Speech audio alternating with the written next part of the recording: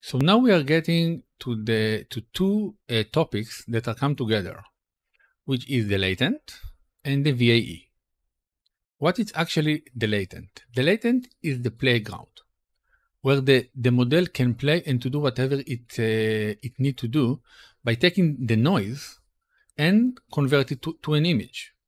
Now, as we said, we have an empty latent, which is totally clean, as you see here. Now we are taking we are taking noise and add the noise to the latent. We are manipulating the latent a little bit. This is the noise here as we had. Now the model getting the latent, adding the noise, and try to understand by getting the embedding, as we said, from the clip. The clip take the text, convert it to embedding, which is the language this model can understand, okay? And it's giving us an image. But before that, we need to decode the latent that get out of the model, and we need to convert it to an image by some algorithm. This algorithm is the VAE. Now, you can see that we are taking the VAE from that model, from that specific model, okay? And we are giving it to the decoder. It means that until that point, we don't need the VAE. The VAE is just reading the latent space that comes from that model and converting it to pixels, to an image. So here we see that we are getting the correct image. But let's take a different VAE.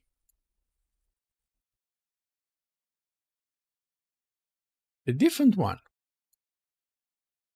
Let's say here we are using SDXL. We are now taking external VAE for SD. It means it's SD 1.5. It's a different type of model, different type of way it's encoded. And let's give to the image, the decoder, this VAE. And let's see what happened. See, the image, the way it's decoding the latent to an image got totally messed up. You can see it doesn't know exactly how to do it. You can see the resemblance. You can see the window, but it's not clean. All the noise is there. It means that VAE cannot actually read that specific model pixels. Let's take a different VAE of another model, which is SDXL. And voila. Both the model know how to read the same structure of latent. It means that you can use different model VAE to read the latent of different models.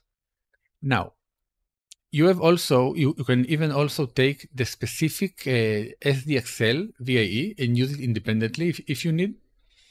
But it's the same one that you have here, usually, because they derived from that one. Now, there are some pitfalls with the VAE. The VAE is not working, not all VAE of any model work with any model. If the base model are okay and they can understand it, so it's fine. But the model, when it's working on the latent, it changes it, okay? And it prevents you from working with it with the different models, with a different VAE of other models. For example, we rendered that image here, which is okay. Now, when we are loading the VAE, for example, of the VAE of SD 1.5, and we try to render it, you saw that we are getting we are getting a noise. It means that we didn't read it correct, but it could read it. But Let's take it with the Flux, for example. It's a totally different model, totally different latent. Everything is completely different on the way that it's reading it. And let's do it. Now we got an error. Okay, the model, the VAE, the VAE cannot read the latent of that that model. It doesn't have the same structure, the same as we saw before, the same array vector of values that actually is a matter for the model, because the model know exactly what is the structure, what each number means, etc. And the VAE usually come with a specific type of model. This is why it's know exactly how to read the numbers, and you don't have noise, etc. But here we took Flux and we give it the latent from the SDXL base model, and we get a mess. Okay, it doesn't know how to do it. So if you want to go back, we can just give it the SDXL, and now it can read it and it will display it correctly because it can read it. So VAE come together tightly with the model and a latent.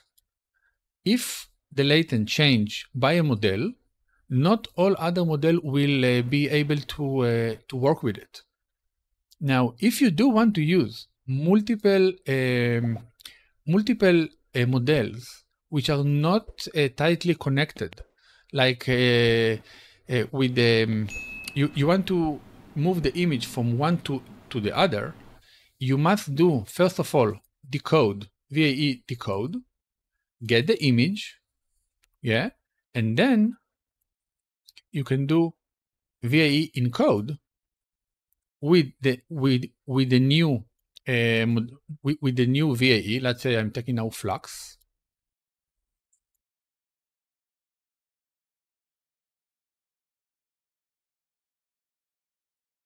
And now the latent that I will get from this model, let's put them together. Now, the latent that I will get here is belong to the Flux, It means that I can now use a different type of model. I use a different sampler and different method to use that image and to continue with it to a new flow. So I can use multiple model one after the other, but I must convert them, like decode and encode, to have it working together. It's important. If not, you will get the message that we just get and you say, what do you want? And I do want to show you something that we talked about. Look here. Those values are the dimensions. We spoke before about clip and the model that have the dimensions. It means that one model has X dimensions. The other has different one. Now, the structure that they're writing the data is different. Yeah, so they actually cannot read one of the others. And if they do, you will have the image that we just had here below. When we use this VAE, and you got noise. It's read it, but you have noise, so it's not perfection. It's unperfected image.